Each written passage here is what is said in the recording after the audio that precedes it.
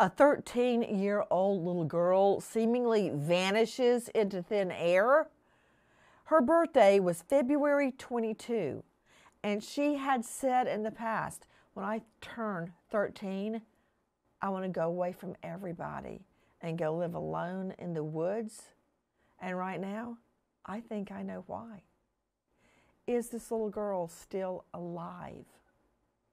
Where is Maddie?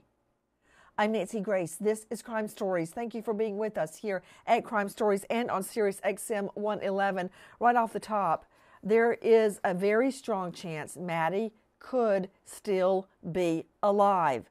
Tip line 407-254-7000. Repeat, 407-254-7000. Every minute counts with what we are dealing with right now. Her mother, devastated. And in the last hours, around 10 p.m. last night, a break in the case, but still no Maddie.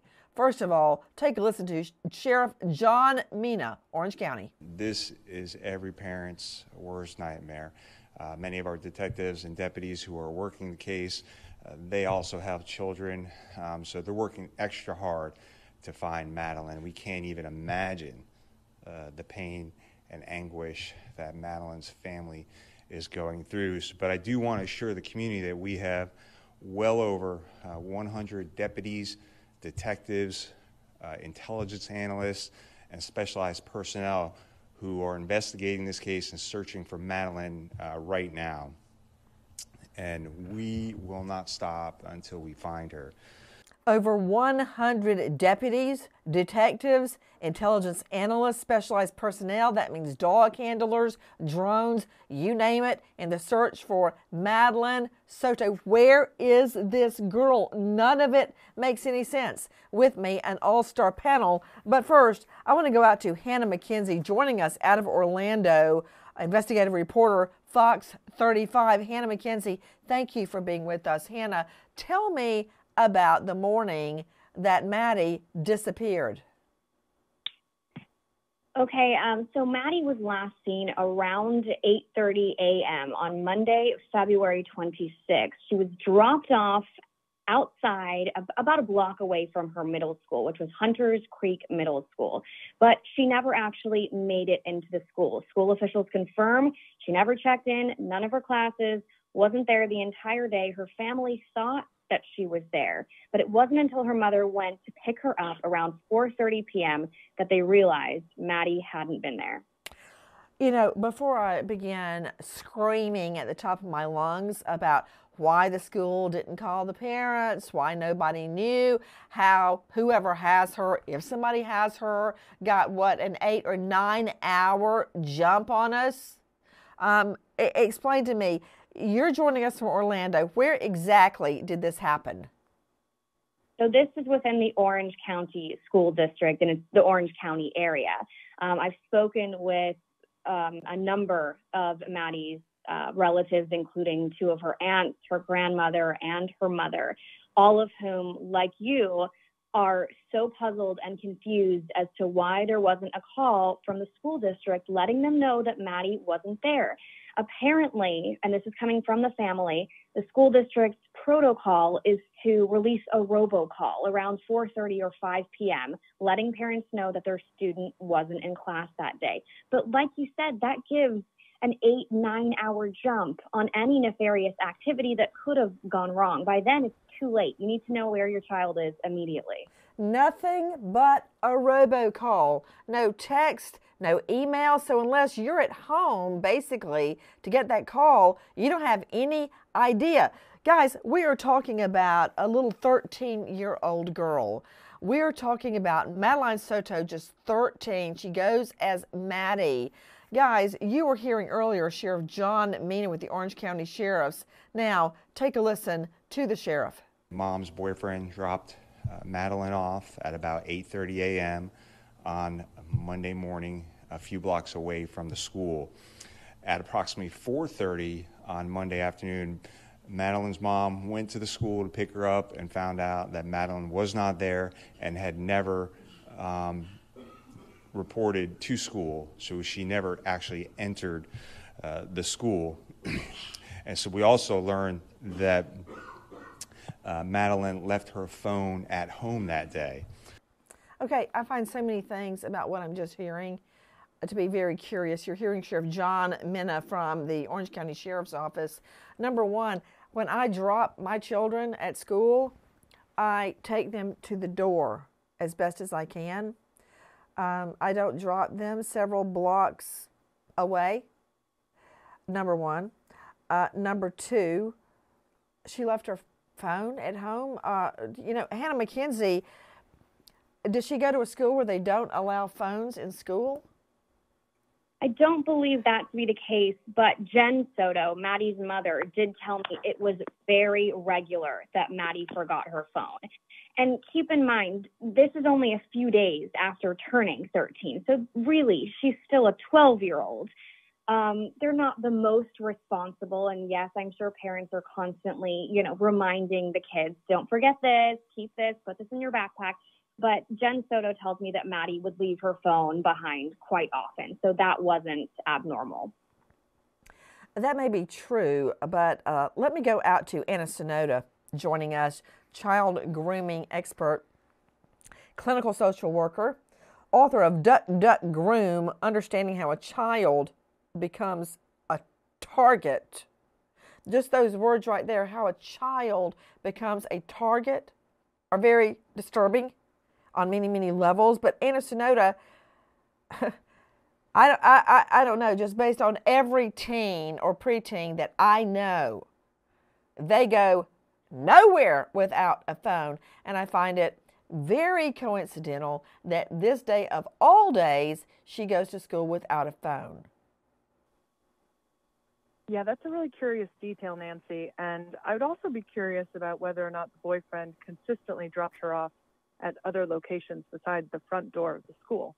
Is this a common occurrence, or is this something out of the ordinary? We are trying to determine exactly what happened in the morning hours when little Maddie Soto gets dropped off at her school. Everyone, this occurred in Orlando, Florida. It's beautiful, sunny, warm. So I'm guessing if she were out in the woods, Hannah McKenzie, she would not be subjected to any kind of weather that would cause hypothermia. But I just haven't had very good experiences in my world of children fending for themselves in the woods. So what were the temps on the 26th? So right now in Orlando, it has been beautiful weather. It's been kind of cool for us. 70s, and then at night around 60s. It has been beautiful weather. So yeah, no chance of hypothermia for sure. At least that's one thing we don't have to worry about.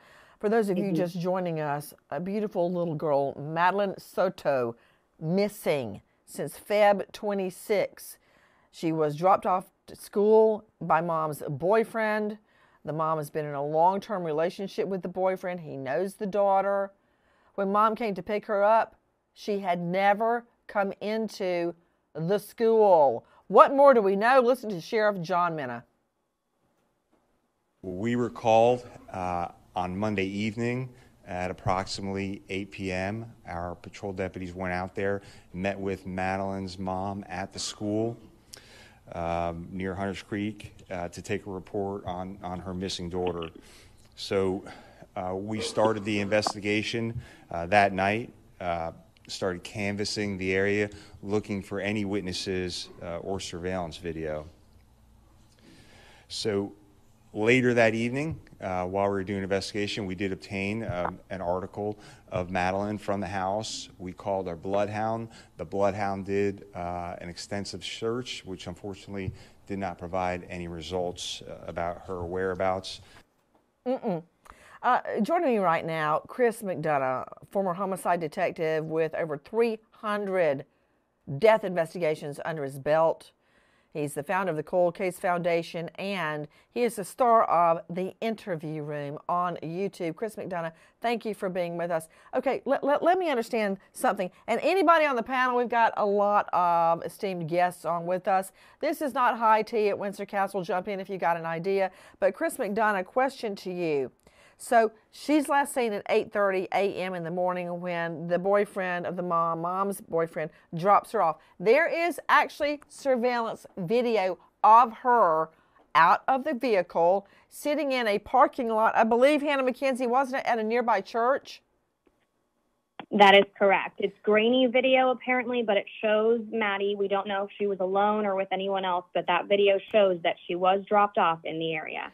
Where is the church in relation to the school? When I grew up, the school, Dr. John H. Hurd Elementary, was in the very same parking lot. We shared a parking lot with Liberty United Methodist Church. So if somebody said, oh, you're in the church parking lot, that meant you're in the school parking lot. It was the same thing. So I'm trying to understand, where is this church where she's sitting in the parking lot in the morning? It's about a block away. If you're standing on the sidewalk and kind of crane your neck, you would still be able to see the signage for the school. Okay, that's important. Guys, Hannah McKenzie joining us, Fox 35, 1 block away, and the boyfriend said he dropped her off a couple of blocks or a block away from the school. He says he was ashamed of his vehicle. Did you guys see that, hear that? She was ashamed of the vehicle. Okay, well, can I tell you something? My twins hate to get dropped off by me in my minivan. Hate it. Now, is that the case? I don't know. But he says he dropped her off a couple of blocks away. She's seen in the church parking lot, which Hannah McKenzie is telling me is 1 block away, on surveillance video. We know she got out of his vehicle. That's important. So back to you, Chris McDonough. Here is another conundrum. The police get a call, the sheriffs, Sheriff John Minna, Orange County Sheriff, says he gets a call at 8 p.m. Excuse me, isn't pickup 3:30? What happened between 3 and 8? That's 5 more hours. Help me, Chris McDonough. Yeah, red flags here. If the child has that type of gap in between from the moment they were seen on that CCTV potentially and the moment that they should have been returned home, that time obviously works in favor of the suspect, whoever that person is at this point. And that's going to be, quite difficult to fill in that time until they get somebody into custody. Back to you, Hannah McKenzie, Fox 35. Why the delay? Maybe it's completely innocent. And let me stress, I do not believe Maddie's mother is involved in her disappearance in any way at all. But that time period, that's disturbing. Now, if I can't find one of the twins, which let me think has never happened.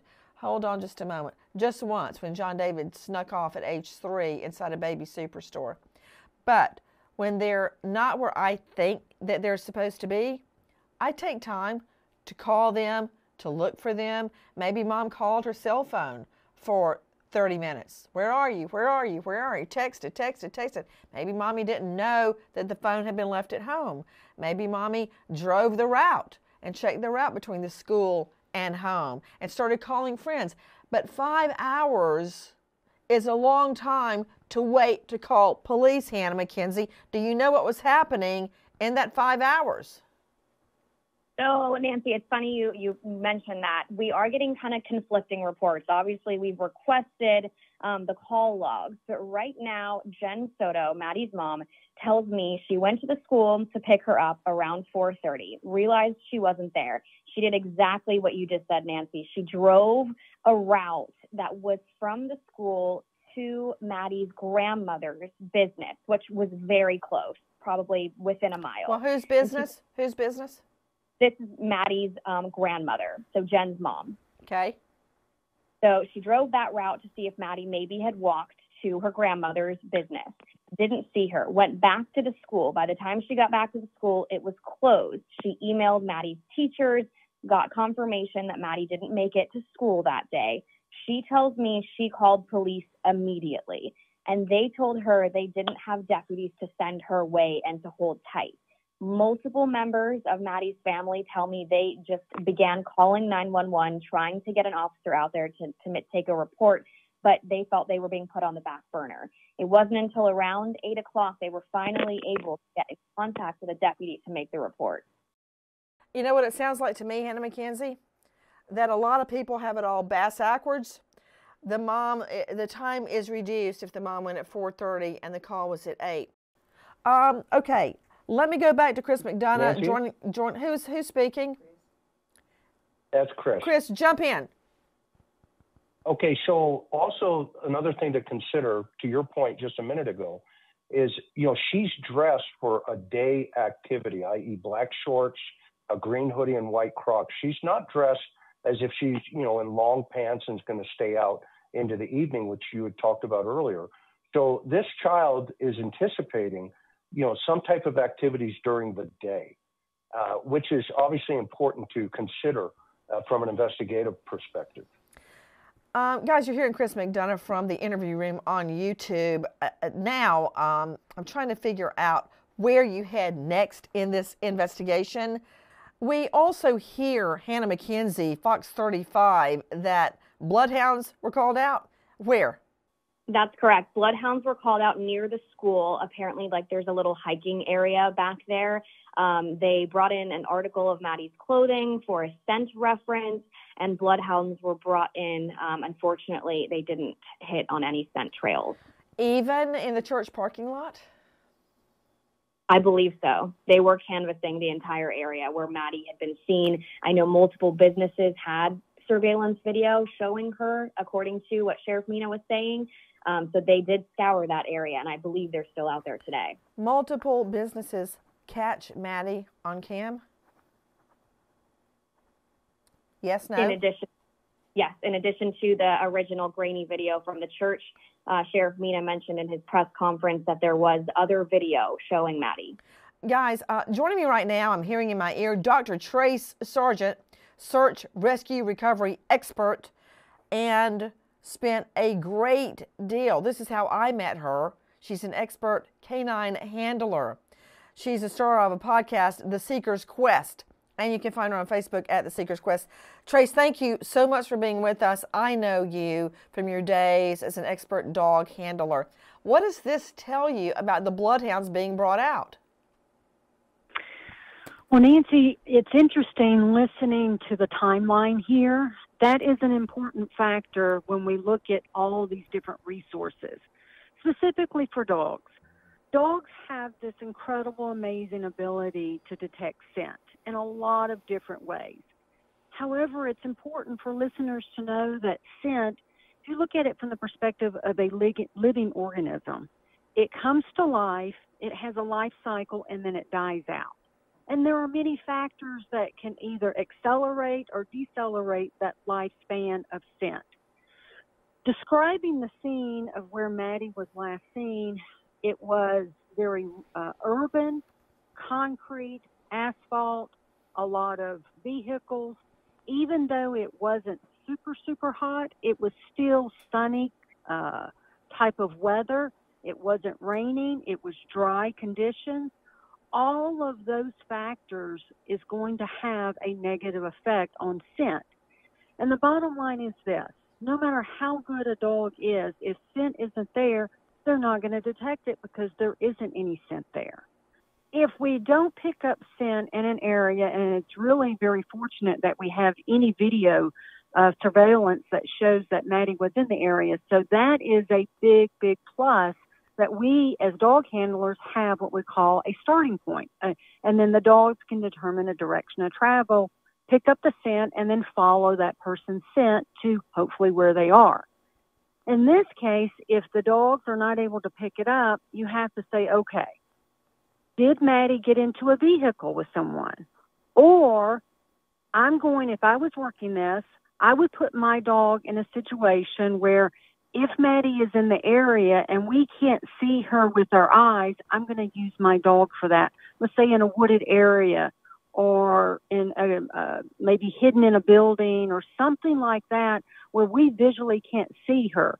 Also, if I put the dogs, let's say, in a wooded area, there's a higher likelihood that scent is going to be more contained there because of the vegetation, the grass, the trees, the canopy of the vegetation and trees. All of those factors are going to help scent stay alive even after hours or days later. So just because the dog team doesn't find scent at that exact location, there are still alternatives to use that resource, but it also raises other questions. Is Maddie not in the area? Has she been picked up? Is she, because my thought is that if she's in the area and let's say she's fallen down and hurt, her scent is absolutely going to be quite strong in what we call a scent pool. So if we're looking here now 4 or 5 days later, she's lying there in the woods, her scent pool is going to be extremely strong for the dogs to detect and be able to go to her. This makes me think that she has been taken somewhere in a vehicle. Guys, we are learning more about the investigation. Has little 13-year-old Madeline Soto been taken away in a vehicle? Is she still alive? The facts we are learning are very disturbing. Listen to Sheriff Minna. Our missing persons detectives responded to take over the investigation. So they did interviews with mom's boyfriend, Madeline's friends from school. We were able to access Madeline's phone, and there is information on the phone that indicated that she told people when she turned 13, which was on February 22nd, she actually wanted to go live in the woods. So that was in her phone. And I think I know why this little girl wanted to go live in the woods. Listen. Detectives forensically examined Steven Stearns' cell phone and discovered disturbing images. Looking into the phone's data, detectives uncovered attempts to delete evidence from the device as well. Images and videos on Steven Stearns' phone that were criminal and sexual in nature. Detectives were then able to determine that those crimes were committed at the family home in Kissimmee. Kissimmee police were notified immediately. Steven Stearns was brought into the Orange County Central Operations Office to be interviewed, but he invoked his right to an attorney. Sheriff John Minna says the search for Madeline continues. Straight back out to Hannah McKenzie joining us, investigative reporter Fox 35 in Orlando. Let me understand. Detectives not only looked at Maddie's phone, they looked at the mom's boyfriend phone, Steven Stearns. There they discover what they say are disturbing images. They also see where there have been attempts to delete images. The detectives state that the images show crimes were committed in the family home, and they are now investigating mom's boyfriend for sexual battery. What can you tell me? Well, disturbing developments for sure there, Nancy. Not only are they investigating the boyfriend, Steven Stearns, they have arrested him. He is charged with sexual battery and possession of child sexual abuse material. I spoke with Maddie's family. They were in tears just following this news, telling me it's disturbing that he's been by Maddie's mom's side, Jennifer. He's been by her side throughout this entire process, and they're very shocked to hear the news. Possession of child sex abuse material. He is charged with sex battery. Hannah, in the charge against him, who is the alleged victim? They actually haven't named the victim. They just have said that he is now prime suspect in the disappearance of Maddie Soto. Jarrett Ferrantino joining me, homicide prosecutor, high-profile lawyer at JarrettFerrantino.com, host of True Crime Boss. Jarrett, I think I know why she wanted to go live in the woods. I mean, if these crimes, according to what we are learning, they are telling us, we're not fabricating this, that the sex crimes, the sex battery, and the child sex abuse material, the crimes were committed at the family home. Maddie is a child in the family home. Now she's gone. She's been saying she wants to go live in the woods. A red flag, my rear end. If your little girl says, I want to just go live in the woods, Mom, I want to know, why do you want to go live in the woods? Why don't you want to stay in the home with me and your dad and your brother? I mean, it's screaming at me, Jarrett Ferrantino, that she is the likely victim of child molestation. Clearly, Nancy, she's trying to distance herself from that home, and one can only conclude that it's distancing herself from the individuals in that home. The charge of sexual battery really jumps out, and the fact that the police are saying the location of the crime was in the home. Those are not typically the charges that coincide with possession of child abuse materials. These are actual batteries and affirmative acts that appear to have happened in the home. One can only conclude that Maddie would have been the victim of those. Late last night, this boyfriend was taken into custody. You can see him wearing a white jumpsuit. That's clearly county issue. Hannah McKenzie, what can you tell me? Hannah joining us from Fox 35 Orlando. What time did this go down? And are the only two charges right now child abuse material and sex battery? Those are the only charges that we have been made aware of, at least for this morning at the latest update that we got at around 10:45. Those charges are still sticking. Steven Stearns arrested for child sexual abuse material possession of, and then sexual battery as well. So I did speak with a law enforcement expert last night just following the news that he had been arrested and named prime suspect in Maddie's disappearance. And he took a look at that perp walk video and saw that he was wearing that suit that you mentioned, the Tyvek suit. And so he told me that that indicates that Steven Stearns' clothing would likely have been seized and processed for genetic and trace evidence. He also likely probably had his hands swabbed, and scrapings may have been taken from underneath his fingernails. So I guess that is just the process where law enforcement is right now, trying to connect Steven Stearns with the disappearance of Maddie Soto, and better yet, try to find where Maddie Soto is right now. Dr. Trey Sargent joining us, search, rescue, and recovery expert, canine expert, and law enforcement. You're an expert in predator behavior. Why is he wearing the white suit I mentioned that Hannah McKenzie elaborated upon?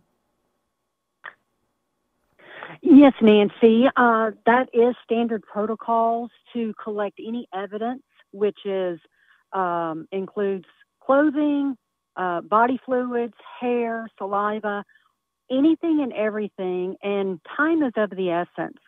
When we talk about, again, the timeline, we're behind the curve on this, unfortunately, and trying to catch up, so to speak, and get evidence before it's destroyed or manipulated in any way. So getting that up front and as close as possible, and really covering all the bases, checking all the boxes, because everything is pointing to him. And no matter, as you know, as a prosecutor, we may think that this person is the perpetrator and he's a predator and all of these things, but we have to prove it. And in order to prove that, we have to have the evidence. Joining me is Dr. Jory L. Crozan, a psychologist, former law enforcement, now faculty at St. Leo University at drjory.com. Dr. Jory, thank you for being with us. People may say, how could the mom not know that there was a sex predator in her home, that she was allowing access to her child? But I see it happen all the times, and I believe the mother. I don't think she had any idea what was going on. From what I can tell, Hannah McKenzie, jump in if I'm wrong. Dr. Jory, I don't think she had any idea what was happening. I could go with that also, because I've had patients in child abuse cases where the mother didn't know what was going on because of the relationship with the live-in or the boyfriend being such a convincing type person. I mean, that's all part of their personality. That's part of that show that they play. You know, that's who they are in that grooming process. It's an art form that's well learned.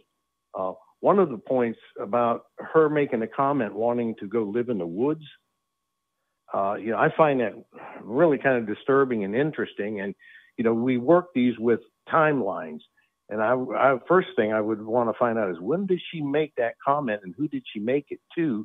And I bet, you know, you could correlate possibly the start of any kind of sexual activity or abuse with that, because that's really an escape phrase. You know, I want to get out of here. I want to just go live in the woods. You know, I've never heard that term before, an escape phrase. And you're hearing Dr. Jory L. Crossan, and now to an expert on grooming, Anna Soto, joining us. You know, and Dr. Jory, jump in if you have a different idea, as well as to you, Hannah McKenzie. Guys, we're trying to find a little 13-year-old girl. She just turned 13. She's really, as Anna pointed out earlier, she's still really 12. She just turned 13 a couple of days ago. And she kept saying, when I turn 13, I'm going to leave everything behind. I'm going to go live alone in the woods. Why? What girl says that? Anna Soto, joining us, author of Duck, Duck, Groom, Understanding How a Child Becomes a Target. I was thinking, you may not recognize what's going on because your boyfriend or your husband is a predator, but would you recognize signs in your child? Or if it's a teenage girl in this case, would you think, oh, she's just slamming her door and locking her door to her bedroom because she's a teen. She's having mood swings, blah, blah, blah. And I want to circle back to this, Hannah McKenzie. I wonder if they didn't immediately come to the scene because they discounted her as a runaway. Just a thought. But I want to address this, Anna Soto, the idea that her behavior was discounted because, oh, she's just a teen. This is the way they behave with mood swings. Yeah, Nancy, you've brought up so many interesting points. And I want to first begin by saying that over 90% of all sexual crimes occurs by somebody who is known and trusted. Stranger danger is a complete fib. And what we need to remember in this case is that the home is the highest risk setting for any child. So if we already have proof of sexual battery by this individual that occurred in her home in Kissimmee, my alert bells are already on. One thing I need your audience to remember is that children who live with a single parent who is dating are 20 times more likely to be sexually abused than a child who is living with two biological parents. So Maddie is already high risk for a situation involving child sexual abuse. Can you give me that figure again, please? Yes, ma'am. So children who are living at home with a single dating parent are 20 times more likely to be sexually abused than a child who's living at home with two biological parents. Children, I would also add to that the lethality in that relationship of a live-in is very high. That's a risk factor, too, of not only sexual assault or battery, but the lethality. Let me understand what's happening. Hannah McKenzie joining us. This idea of her going to, quote, live in the woods was also on her phone. The police found that. How was the mom responding to all of this? Well, Nancy, at first, the family told me that was taken out of context. They did say that it was a conversation between Maddie and one of her friends, and they had been discussing the state of the world, and they said if World War III comes, that was their plan to get away. But I do think the reason that they wanted to get out in front of that text message, because that's what grabbed all the headlines, right? Immediately, when you hear that, you think runaway. And that's what you brought up, Nancy. I think the family was so fearful that law enforcement and everybody else was just going to cast judgment that this was just a runaway. And they wanted all eyes on Maddie's disappearance because they truly believe she did not run away and she was taken and something nefarious has happened. I'm just curious how much time they wasted, Jarrett Fiorentino, thinking that Maddie was a runaway. Her mother has stated that she has never run away from home before. Not once, not ever. Those are precious moments, as you well know, in the initial stages of the investigation. And although everyone claims they treat a runaway missing child the same as if they believe someone has been harmed, they don't. I mean, this was a very pressing situation. This was not a child who wandered off into the woods. And that sentiment could have thrown off the early stages of the search for Maddie here.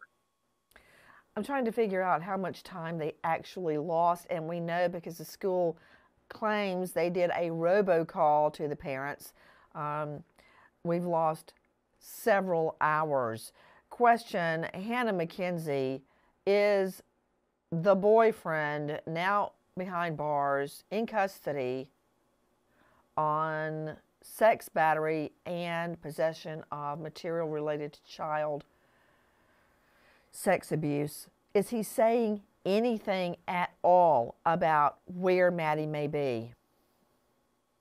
From this point, we don't know if he's cooperating with law enforcement. The last update that we got from them, they had mentioned that he had invoked his right to an attorney and was placed under arrest. That, to me, is a red flag saying he is not speaking until he has someone present legally representing him. I understand that grainy video surveillance, which may be the most important clue we've got yet, and I assume that police are combing through his vehicle with a fine-tooth comb right now. But that grainy surveillance, isn't it around 8:50 a.m. in the morning, and doesn't it last for about 10 minutes? Do you believe that Maddie appears to be sitting in the parking lot as if she's waiting for someone? I'm actually not too sure about the details of that surveillance video taken from the church. Maddie's mom, Jen, told me she wasn't even allowed to see it. She did tell me her sister had seen it. And then it seems like law enforcement took a little bit of a back step and said, well, it's very grainy. We haven't even been able to prove without a reasonable doubt that it is Maddie. And that is when he mentioned that there was other video taken from the area as well. Based on that grainy surveillance video that occurred around 8:50 a.m. on the morning of February 26, it appears, according to a family friend, that it is Madeline, and she appears to be sitting there as if she was told to wait, like she's waiting on someone. Now, I don't know how much you can glean, how you can determine that from surveillance video, but that's what was stated by a family friend. What more can you tell me about the relationship between the mom and the boyfriend? Well, Nancy, it is interesting that sometimes Steven Stearns is referred to as boyfriend. Other times he is ex-boyfriend.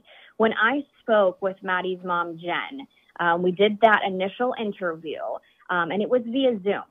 The entire time, Steven Stearns is in the background. He's sitting just behind Jen, and he makes his appearance known. He comes in during the interview, drops a chair quite loudly, and then sits just behind Jen, staring into the camera, popping his knuckles, audibly cracking his hands, and fidgeting the entire time she's talking to me.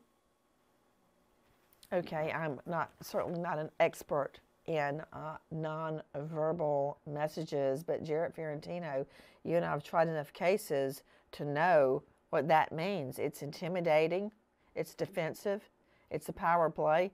Like, I mean, do you see my husband running across the back of this screen behind me? No, because it has nothing to do with him. Is he back there flexing his muscles and cracking his knuckles? No. Just, I find that really bizarre. It is bizarre, and that's not the way, whatever his intention was with that behavior, it's certainly not consistent with someone who, number one, was the last person to see this child before she went missing, and number two, someone who's concerned and wants to utilize the media to get the message out. It's somebody who, at a minimum, is trying to be intimidating or is just acting strange, not in keeping with someone who's concerned. And Jared, let's just clear something up. He can have a lawyer tell him, exercise your Fifth Amendment. After speaking to him, say, take the Fifth, don't talk. he doesn't have to talk about his child sex materials claim or his sex battery claim. But if he wants to find Maddie, he could talk about that and waive his right to remain silent on that issue alone, couldn't he? He certainly can. And it looks like the police gave him the opportunity to do just that. And they said he denied them the opportunity to bring closure and find Maddie. That statement has come out. So it appears that they've even given him that narrow road to say, help us find her, clear up this disappearance. And he's invoked his right to counsel. And you know as well as I do, no one's going to advise that he come in and come clean. Hannah McKenzie, I'm not sure about this, but I'm getting the idea that what you're telling me, or what this means, is that there is surveillance video from other cameras, business or residential, that suggests that was not Maddie in the parking lot? Well, it's unclear because initially family had said there was video of Maddie taken from surveillance video from the church near where she was dropped off. The sheriff's office came back after and said, well, it's very grainy and we haven't for sure ruled out that that is her or not. But he did also mention, Sheriff Mina also mentioned in his press conference that there was other video taken from the area. And I think that's just standard protocol when it comes into play. I mean, they're going to go to every business, every camera that they can find in that vicinity to I understand that, but my point is, jumping ahead, does the other video from the area corroborate that she was ever in the boyfriend's vehicle, that he ever dropped her off? Or do they just keep going? Is that why the dogs aren't picking up a scent? Because I trust the bloodhounds. If they're not picking up a scent, then there's something wrong with the story. What is wrong with the story? I don't know. Does that video suggest that was another girl in the parking lot? I agree with you, and I think only Chris Nancy, McDonough, is that you jump in? Because, yes, ma'am. That's a great point, because that would be the pivotal moment that the electronic shift would have occurred in terms of the investigation. If in fact they have the video and they're not seeing, the young lady sitting, then if they see the car go by, immediately they're going to start looking for that digital footprint.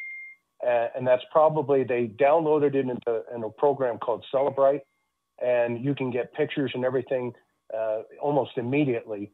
And that's probably what turned their head towards this guy and said, hey, wait a minute. Reminds me, I'm glad you said that. Hannah McKenzie, what's the make and model of his car? I'm not for sure. I was told by Maddie's aunt that it was an older model Buick. That's what she believes it to be. The reason I'm disappointed is because if it were a more recent version, I would know that there was a navigational equipment in the car. So there would be a way for that car to be tracked. That said, if he kept a cell phone with him, which I predict that he did, we would be able to ping and track that cell phone to find out where he had been in that vehicle. The car is being processed to find out if Maddie was harmed in that vehicle. Is somebody jumping in? If so, do it now. Nancy, it's Jarrett. Absolutely. That's going to be a huge piece. His comings and goings, the police have his phone. That's where they found the child abuse materials. So they're going to be able to trace, number one, if he did in fact drop Maddie off, or where in any of the surrounding areas he may have gone with her or taken her, could have left her, her body, God forbid. But that's really going to be where the investigation is at right now. If you know or think you know anything about the disappearance of this 13-year-old little girl, Maddie Soto, please call 407-254-7000. We are waiting for the make and model of the boyfriend's car, but please think back. Were you in the area? Do you know anything? Does your son or daughter know anything that Maddie may have said? 407-254-7000. We wait as justice unfolds. Goodbye. Guys, thank you for watching Crime Online with Nancy Grace here on YouTube. To get the very latest, subscribe to Crime Online here.